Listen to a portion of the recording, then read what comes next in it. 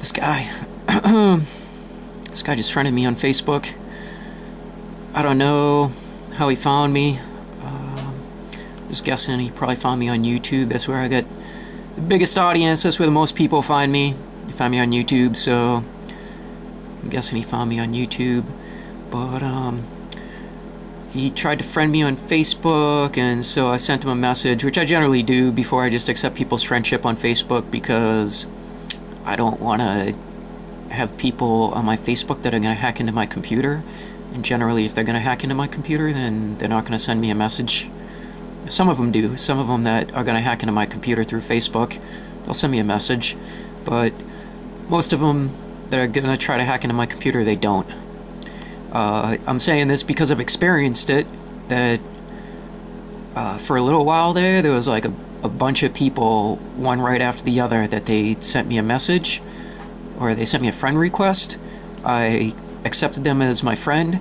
They started sending me messages, and then, like, as soon as they started sending me messages, there was, I don't know, my browser was being hacked, that it was being indicated by my antivirus software. And so I just closed the browser, I deleted them from my Facebook friends, and then the next time I was, then I went for a long while without having anybody try to hack into my computer. And then, a little while later, I got a message apparently from another hoax account on Facebook, and I accept the friendship, and then they start sending me messages, and immediately my antivirus software. So this happened a couple times, that people, they were sending me friend requests, then as soon as they start chatting with me, so I guess what they're doing is they're using Facebook's friend facility to hack their way onto people's computers. So that's why it is that when I get a friend request, I don't just immediately accept it. I send them a message first, and if they respond, and they seem like a real person, then they're like sharing interest in whatever, I'll definitely friend them. But I don't know. So started out kind of big with like a lot of info on this friend request, which most of it pertained to like cleansing nuke meltdown out of your system. And I went into a lot, pretty much everything about how to be immortal. And so figured it's been a long time that I've been thinking I should do this video, and I figured I would do this video now. And now that I typed it all out, I was thinking it was going to be a lot more complicated than it turns out to have been, what I put into this message. But I don't know, then I had some considerations in the midst of creating this message, and I realized how very simple it is. This is like I don't know, it's probably like a 5-step process. There's like 20 things you gotta learn, and then it'll be real tough to put death on you. Like, the earlier you learn all this stuff in life, like the better chance you have of applying it towards securing yourself in this existence. And like, the later in life you go without knowing most of this stuff, or any of this stuff, it's like the more likely it is that you'll be destroyed before you have any chance to get to learn this stuff. Anyhow, here it is. This is my message to Justin Langevin, Langevin, Langevin. Maybe that's Langevin. Justin Langevin? Yeah, that sounds right. So started out. Oh, I went to his profile, and he was complaining that he sneezed and he threw his back out of whack, that he injured his back by sneezing. So I sent him this message saying, "You sneezed your back out of whack? Dang, dude, that sounds rough. I'm wondering if what you did is shook the nuke toxins in your body around under pressure, so they tore through more tissue. You know there's a nuke meltdown that's been raging for about 3 years now, right? Fukushima nuclear meltdown. If you've been following my videos, I'm sure you know. All that nuke tox is in the food, especially meat and veggies with a large surface area like broccoli and cauliflower. You should eat thick veggies like eggplant and zucchini and oranges and skinned apples. The nuke fallout is raining down constantly, and over the US as an average it's about 200 counts per minute. Higher on the west coast than the east, but still very bad on the east coast. You can check the level of your nuke exposure at netc.com. That's a Nuclear Emergency Tracking Center. They have a lot of lying, dysfunctional nuke meters on that map, so don't trust any of them that are reading under 70 CPM, 70 counts per minute, nuclear radiation. That's the federal empire hosting dysfunctional nuke meters to throw people off, make them think the air outside is breathable. It's not. The air is devastating nuke tox right now, globally. Anybody who is treating it like it's normal is going to be dead in the next decade. Lung cancer is about to spike. To cleanse the nuke toxins out of you, put a 1/4 teaspoon borax in a gallon of water, shake it up, drink it across 3 days or so. I just realized I didn't tell him to filter his water, but that's highly important. You know, I'm going to send him a message right after I get done making this video. Repeat, oh, you know what else is? You can filter your air, that will help out. You know, spend most of your time indoors, filter your air. If you're going to work out, which I actually don't recommend working out because you're like jostling your bones. When you bang your bones, that you're like banging your bones into your bones, then you're making microfractures in the bones. And so whatever nuke tox might be circulating through your bloodstream is going to be getting lodged in your bones into the microfractures. It's going to become part of you, and then it's going to be there radiating your tissue for a long time. So, you know, as much as you can, work out right now. You know, if like it's absolutely critical to you to be in shape, like, you know, if somebody's trying to beat you up on a daily basis or something like that, you know, I say just stay in your house. But you know, because they're gonna be dead in a little while anyhow. But you know, yeah, there's a solution for it. You know, which is that you don't work out, so you don't even get those microfractures. You don't get cesium and radioactive iodine and radioactive plutonium or uranium. You don't get those lodged in your bone in the microfractures as your blood is circulating past them. In a gallon of water, shake it up. Or, okay, where am I on this? Yeah, put a 1/4 teaspoon borax in a gallon of water, shake it up, drink it across 3 days or so. Repeat 1 time per week until your head feels clear again. To slough off the cancerous tissue that was formed by your exposure to the nuke tox by 8% food-grade hydrogen peroxide, eBay has good prices. Put a cap in a gallon of water and drink that on the days of the week you're not drinking your borax water.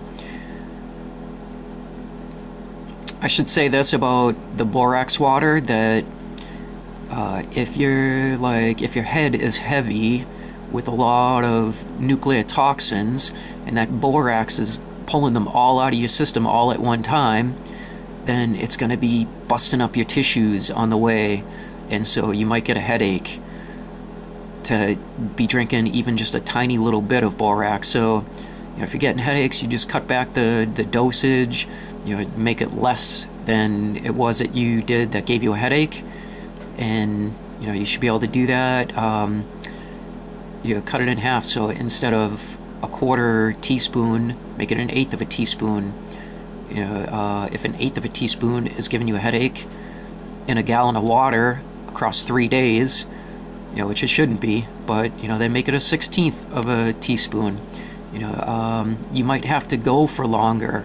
That like if you have to do it at like a 1/16 of a teaspoon, it might take you like some months to get your head clean. You know, that your head feels light again, that you're clear of all that nuke tox. Anyhow, returning to this, yeah, let me see, I was just talking about the hydrogen peroxide, food grade hydrogen peroxide, 1 cap of it in a gallon of water. And I'm on to rejuvenate your tissues, bust a nut. Bust a nut 3 times per day to keep the swimmers in your sack small. Newer equals smaller. Higher density of newer swimmers means they can find ways out of your sac into your bloodstream. Sperm are stem cells. They can become any cell in your body. In your bloodstream, they travel your whole body and become any tissue where they might lodge. So if you clear your sac daily, getting it on with your girlfriend or tossing off, whatever it takes, then you restore your youth, which is in actuality one of the keys to immortality. It's one of the medical keys to immortality.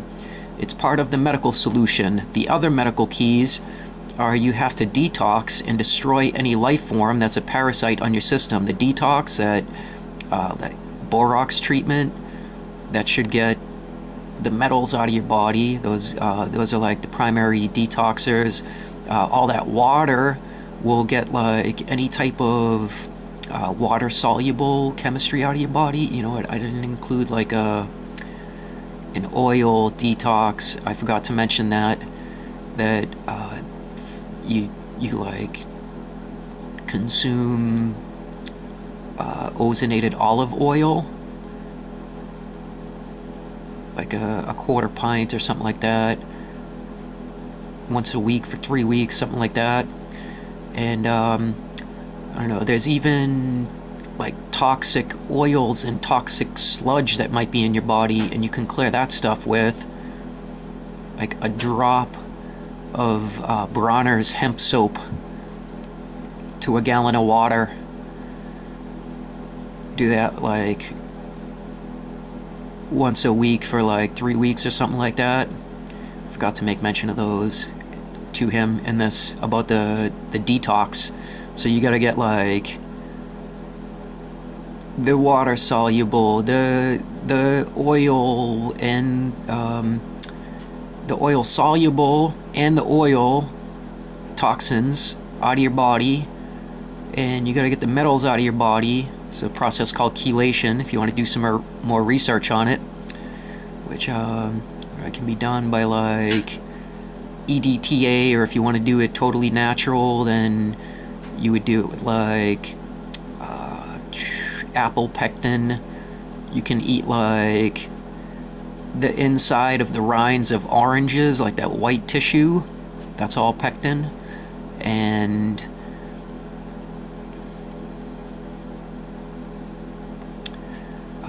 organosulfur, so like onions or garlic salt. Turmeric is real good for getting metals out of your body, metals that, you know, should not be in your body. Stuff like mercury, stuff like uranium and plutonium and lead, all that stuff. You got to get it out of your body. Otherwise, you will build up a higher and higher amount of it, and it will kill you. It'll make your glands not function very well. It'll make your brain not function very well, and eventually, by under those stresses that your glands aren't producing the appropriate hormones and just like the liquids, the juices that your very healthy a very healthy body will produce in order to perform certain functions, like the thyroid produces growth hormone when you have adequate iodine and manganese. Manganese being rich in nuts. So like peanuts are growing in the ground, so I don't recommend peanuts so much right now because of this nuke fallout. But like a tree nut with a shell, whatever type of tree nut with a shell you might consume, that would be a lot better than peanuts. And yeah, returning to this. The other medical keys are you have to detox and destroy any life form that's a parasite on your system. That's done by Parasite Cleanse, which you can get at onelifeusa.com. They have the best prices I've seen on Parasite Cleanse, which is 3 herbs, wormwood, black walnut hull, both of which kill a wide range of worm parasites, and clove, which dissolves their eggs, so you don't get reinfected after you killed all the adult parasites in your system. You probably also need to cleanse Candida, which 99% of people are infected with globally. You can do that by drinking grapefruit juice daily through that, or though that will take a long while. but you can speed it up by adding a bit of grapefruit seed extract to your grapefruit juice carton. The viruses and bacteria are all prone to being exploded by food-grade hydrogen peroxide. Clearing a bunch of toxins all at once with H2O2, hydrogen peroxide, can make you feel a bit queasy, but once you get through that, hydrogen peroxide will actually give you an oxygen high, sharpen your intellect, sharpen your vision, and put some pep in your step, all without any ill feeling. You want to be careful with all these recommendations. Don't exceed the recommended dosage, because at high doses some of this stuff is toxic, upwards of deadly. But at the recommended dosage, it's therapeutic and certainly beneficial. So that's pretty much all the medical protocols necessary to secure immortality. Beyond that, you have to be well with society, treat people fairly, be decent. Fail in that and you'll lose support of people who might have interrupted plots against you, and you might piss some people off bad enough to want to kill you. For example, these murderous clowns in the Federal Empire, the murderous swine, the swine who don't care that their buddies are murderers, and so on. Don't align with these dirty people, because they've already been set up to destruction, and they're just going to drag you down with them if you promote their murderous cause in the least. Beyond that, learn self-defense and survival techniques, stuff like striking, grappling, blade combat, gun combat, fitness, qualifying wild foods, building shelter from wild fixings. Make preparations to facilitate all those skills. Stuff like buy a gun, bullets, body armor, machete, entrenching tools, sandbags, tarps, compass, survival knife, flint. Study the most basic way to build fire, blowing on cupped kindling under an ember from the platform of an Egyptian bow drill. Don't use standard bow drill technique, as it's too much friction on your line. Egyptian bow drill technique is by far superior. Do and learn all that, and the murderous chiefs will find it a real challenge to mount and destroy you. How'd you find me anyhow? Yeah, I don't know, beyond just not making enemies, which I mentioned up there, you gotta make a bunch of friends. Like, I just shared all this with him. What he would best do to make a bunch of friends is to share this with as many people as he can. That, he just tell everybody how it is that you go about being immortal. And, then, especially as time passes and lots of people succeed with, this immortality challenge, the influence of all his friends will become more and more. All these people who, he did well by sharing with them, how it is that you go about securing yourself and securing your life. I don't know, that's what he would best do. It's like the absolute most important thing he could do toward securing his own immortality. And what a lot of people do, though, what they fail in, is instead of, go research this knowledge, realize that everything that I've stated here is an absolute fact, recognize how important it all is, and recognize that they can save themselves from death with this. Instead of do that, they just accept whatever it is that, the Federal Empire comes at them with as a deal to screw me over. Because people are so stupid, they want money rather than, to be here in 1,000 years, that, they, as it is, the deal that they're taking is no kind of great deal. They're gonna, most of the people that have, tried to destroy me, messed with me, based on the Federal Empire, giving them whatever it took, they probably only got a couple $100. It's probably an average of $1,000 or something. I'm sure that there was some high-priced people in there that went messing with me, like my landlord right now. This guy that he's working in conjunction with Stenger, the owner of J Peak. He tried to murder me the first season I was here. First season I lived in Newport, Vermont. I was going up to J Peak on a regular basis, and every time I went up there was an unmarked trail that was a deadly hazard. And I don't know, I was able to avoid it all, just barely by the skin of my teeth. And they they persisted in it through the whole season. And like my favorite trail, I witnessed somebody, I noticed one day that there was like poor conditions on this trail at like the bottom of the hill. They had like waxed a rail and somebody broke their arm. I don't know, I seen him go down. I was right there. I witnessed him fall and break. Like, I heard it crack. And then he was laying there on the snow, and then the snow patrol responded to him, and then, or ski patrol responded to him, and the word went out on the mountain that, guy had broken his arm that day. And yeah, I don't know. It's like all this treachery that was aimed at me by this guy Stenger. That every of 12 times I went to his mountain, there was a trail that was deadly wrecked and it was unmarked. Normally, what they would do, being if they were a responsible ski slope, is if there was like a sheet of ice down a hill with absolutely no powder covering on it, that it was like a sheer face. That it's like what would that be like? From noontime, be like 100 nearly 180 degrees, like 170 degrees or something. So it's like almost straight downhill. It's like nearly a cliff. And they instead of mark these icy trails, they would leave the icy trails open. And so you go over like the ridge of a hill, and then you see that you're coming up on ice and it's impossible for you to avoid going right across it. And then you just try to get your board as flat as possible, and you know that you're coming out the other side with like a ridiculous amount of speed, and that you're going to be heading into the woods.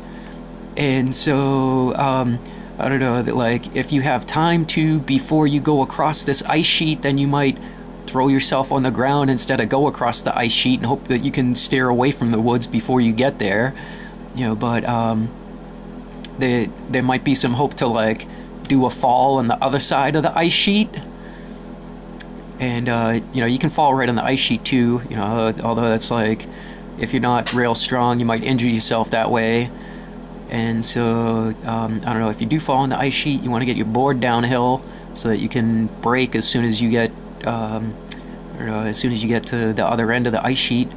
And then if you fall face first, that you're face first going downhill, you still want to use your board to brake. Like, you want to try to dig your feet into the ground as best you can. Yeah, I'm talking about snowboarding, obviously, not skiing. But like the one thing you absolutely do not want to do is to go launching into the woods after you fly off an ice sheet and smash into a tree. But people kill themselves. They kill themselves skiing and snowboarding like every year. And they were setting up these deadly conditions. They got all kinds of snowmaking equipment up there. They could have powdered those areas, but rather than do that, and rather than mark them off, they would leave them open and not bother to powder them.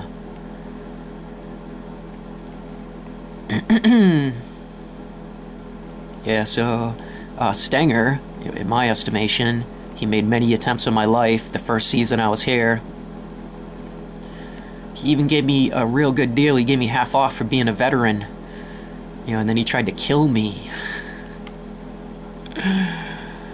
Yeah, so, I don't know, what was I even saying? Oh yeah, I was talking about, like, people that were, they like, attempting to murder people. Yeah, so I remembered what it was that I was gonna say about the whole Stenger situation, which is that, I don't know, he has promised to this community $865 million that is to be spent in the Northeast Kingdom toward revitalization, that they're gonna make this place alive again. And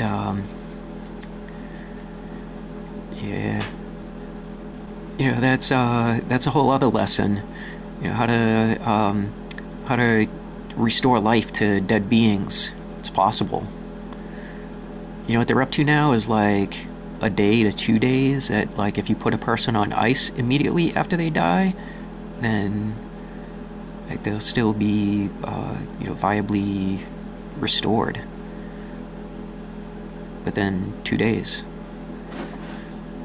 That's like, I don't know, that's not like the emperors.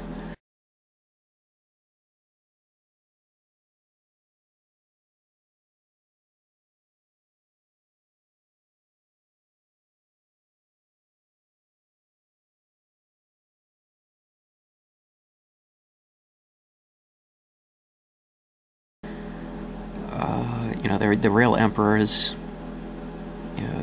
It's my belief that there's somebody above the Rothschilds, even though they seem to be the banking emperors, and they got their hands in all the militant treachery, and of course they got their hands in the political treachery, being the banker chiefs. To like anybody who doesn't understand that the situation is a lot older than thousands of years, they would seem to be the very top dominant. But to me, recognizing that like, this situation might have gone on for hundreds of millions of years, there's like, what is it called? OOP art, out of place artifacts, OOP art, and there's like screws that were discovered in, they were embedded in coal that was some hundreds of millions of years old. It was like a hammer, like a very well distinguishable hammer that was embedded in some fossilized stone, and I don't know, there's like a bunch of different out of place artifacts that like things that do not fit with the era that corresponds to the place where they were dug out of the ground. So let me think. There's like some human footprints. There's a giant human footprint, another out of place artifact. I think the oldest of them though is about 600 million years old, and I can see how there might have been like some human treachery on this planet for 600 million years. Giants or whatever. Maybe they're coming and going as as their solar system arrives on its closest approach to Earth. Probably the solar system of Sirius stars, the star system Sirius, which is 3 stars. Anyhow, yeah, there's these people that are apparently high-level millionaires and billionaires that I've been pissing off with all my publishing against banksterism, against the military-industrial complex, against this U.S. federal empire government, and I don't know. So they're obviously motivated to destroy me, and I don't know. There's like these local millionaires that. They've been setting up these treacherous conditions, like Bill Stenger on his ski mountain, and I don't know. Then my landlord over here, there's Bill Stenger. He's trying to buy this building from my landlord, and my landlord has been torturing me too. That my landlord, he like rained sewage into my apartment a bunch of times, and I kept on calling over there, telling them that like the people upstairs they're flooding my apartment, and the guy would come over and he was like, just so you know, this is sewage that like this was the overflow from the toilet. I was like, what in the hell? And they had done it a bunch of times, and it wasn't until that last time that he told me that it was sewage. Anyhow, yeah, so I don't know. I always use bleach when I clean the floor anyhow, but yeah, just the point remains that they're like obviously flushing biological toxins into my place, and I was calling over to the landlord's office, and I'm complaining about it, and like the second and third time that it happened, I made requests that they fix the floor upstairs. don't just come over here and tell the people not to overflow the toilet. Instead of do that, go up there and tell these people that you'll be back the next day to fix the floor so that the sewage can't just rain down into my apartment. Because there's apparently a hole in the floor upstairs, a hole through my ceiling, and the water that they would flood onto the floor would just rain right down here. So it's biological toxin, whatever it was that was in that guy's poo-poo, or in their toilet bowl, it's getting rained into my apartment. So he made those attempts on me. He shut off the heat here for 3 years in a row, and like I would fight him on it until like the spring, and then he would finally turn the heat back on, and then I would have the heat, so that like if the summer nights get cold, I'd be able to put the heater on. And they have been kind of cold. They've been real cold in recent years. They're down to like 40 degrees or something because we're going into an ice age. Anyhow, he would leave it on until like November, and then like as soon as it started getting cold, then he would shut the gas off to the gas heater. And like this place has a boiler heater, but the boiler heater doesn't heat this place at all. It's like freezing in here if you depend only on the boiler heater. So yeah, I don't know, he's been torturing me, and I think he thinks that if he tortures me enough, if I'm over here like stewing, angry, like disgusted with my landlord, disgusted with the conditions that he has put my apartment in, such as I'll get pictures of that in a minute. They came over here one day and they blew up my hallway. That like I called them and told them because there's nobody left in this building except for me, because the guy's trying to sell it, and Spates refused to respect my rental agreement, that I just want my rental agreement transferred to another building, but he refuses.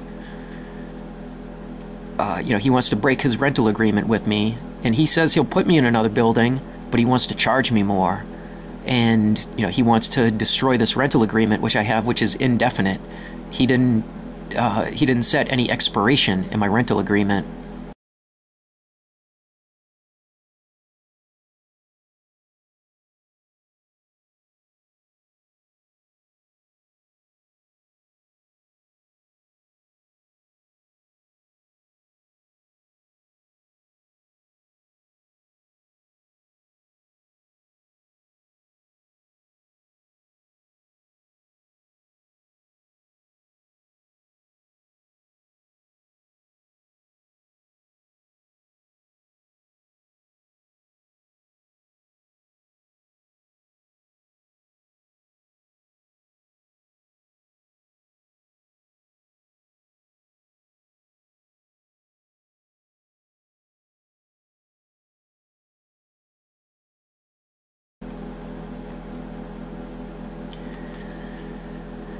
Yeah, so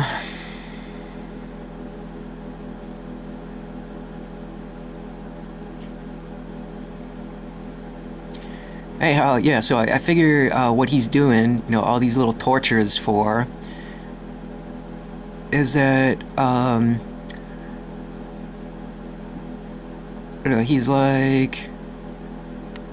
he's trying to get me to kill myself. I've seen this with a lot of people, that they're like, they'll do just like years and years of these bitty little tortures on me, that like they're trying to make my life miserable. I'm not at all prone to suicide, and apparently like nobody has explained that to them.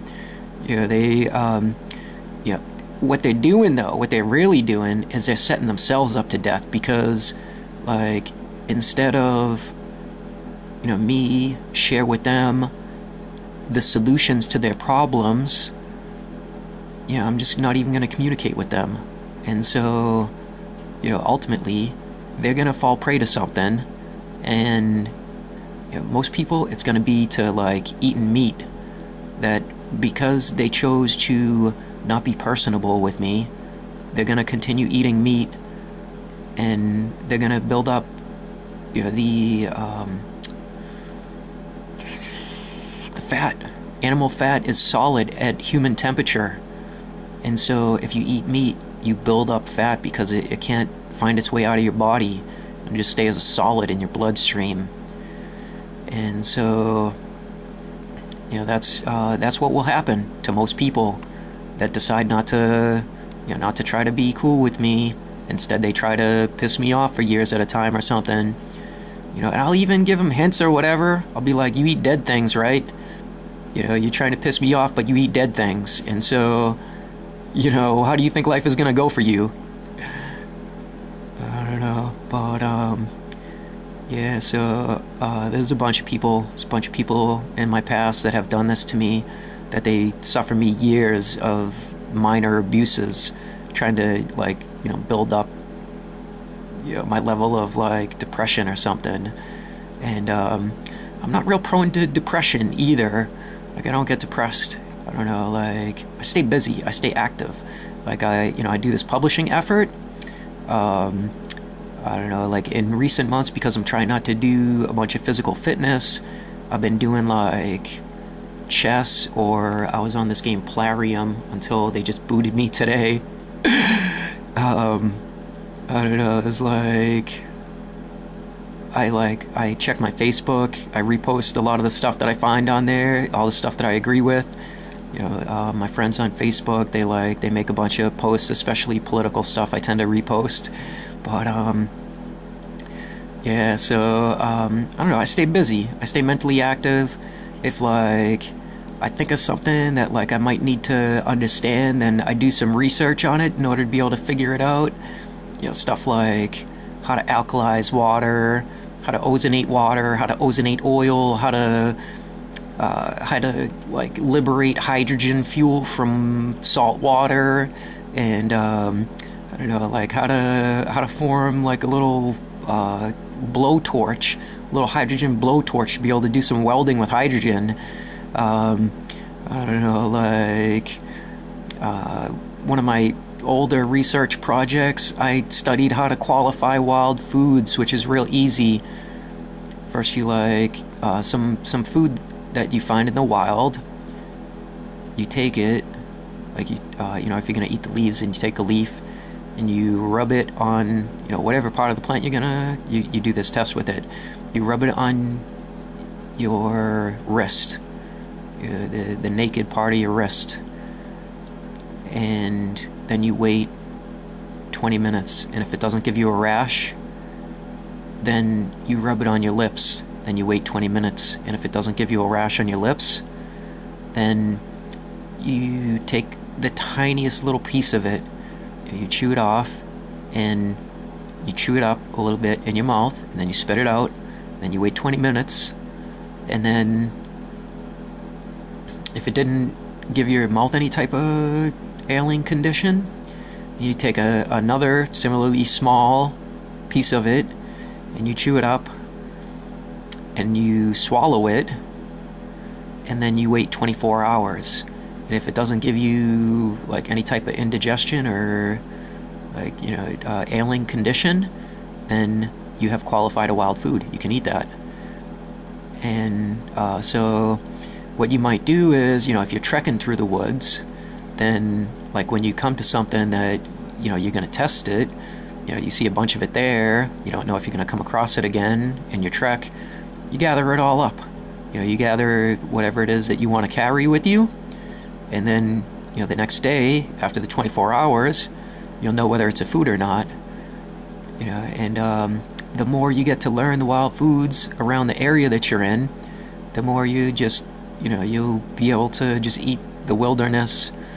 Although right now, I really wouldn't trust it unless you know that you got the borax and the food grade hydrogen peroxide to do the cleanse. Get the nuke contamination out of your system, because all of this stuff, the whole planet is getting nuclear fallout. All that cesium.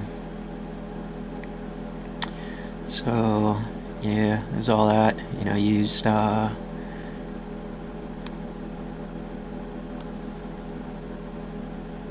yeah, you just do your best. Do your best to be decent to people, and learn how to defend yourself, because you know, while you're being decent to people, people are gonna be like, they're gonna be challenging you, them being scumbags, and you know, they're like, you know, they're living these treacherous lives, locking people in cages for having a plant, and you know, whatever else it is that they're doing. You know, they like the swine, the court system, the politicians, you know, all those people, they're going to be trying to destroy you because they're so scummy. And I don't know, so you know, they'll be like sending you biological warfare, they'd be like sending you toxins. Like this building I'm living in is rich with what's it called? I want to say arsenic, but I know that's not it. Asbestos is another A word. Yeah, asbestos. They got, I don't know what it is. I'm guessing that it's like the tiles on the outside of the building and maybe the tiles on the floor out here, and probably the worst of it is the insulation in the walls, because I seen inside this wall over here what looks to be asbestos insulation. It's like really, really old. It's like gray, and it's just like if you touch it, it just falls apart. So like even with the wind passing it, it's carrying that stuff into the air, you know, and I'm like breathing it into my lungs. So when I had this all found out, I like taped up this I taped up like this air intake so that like the air is not coming through the ceiling right there. There's some like holes in like the floor, in the walls, and I don't know, I like do my best to keep it covered. Sometimes like the duct tape that I will put across it will like dry out and then just come off, and so you know, I gotta like stay on it to keep the asbestos out of my apartment. You know, especially the insulation asbestos. That's the worst. You know, it's like real light. It's like airy, that it can be carried through the wind very easily. Yeah, so that's Doug Spates, my slumlord. That's his attempt on my life, you know. And now him and this other guy, Stenger, who tried to kill me the first season I was here, they are combined trying to kill me. That they got like this real estate deal where they're trying to throw me out into this Fukushima nuke, and they're trying to like force me to live in the wild of Vermont. Yeah, that like, I don't know, at least my water won't have fluoride in it anymore. You know, although, yeah, because I'll probably just collect the rain. But you know, the winters are gonna be a bitch. You know, it gets down, like this winter it got down to worse than negative 20 degrees. I think it was negative 22 degrees or so. Yeah, and that's what they're trying to subject me to, is the Fukushima fallout and the oncoming ice age. You know, and this is their final attempt on my life, I'm pretty sure. Like after this, I don't think that they're gonna keep messing with me. You know, however it turns out, you know, whether I beat them in this legal challenge, or whether, you know, the legal challenge rages on, that I gotta go to another court, or even if they beat me in the legal challenge and, you know, I get tossed out into the wild here, I don't think that they're gonna mess with me again after this. Yeah, and Doug Spates, his brother died in October, and you know, if he'd have been personable with me, then his brother probably wouldn't have ate all that nuke toxin. You know, I'd have mentioned to him at some point that, you know, there's all this nuke fallout coming from Fukushima, and that, you know, he should tell his family not to eat that stuff.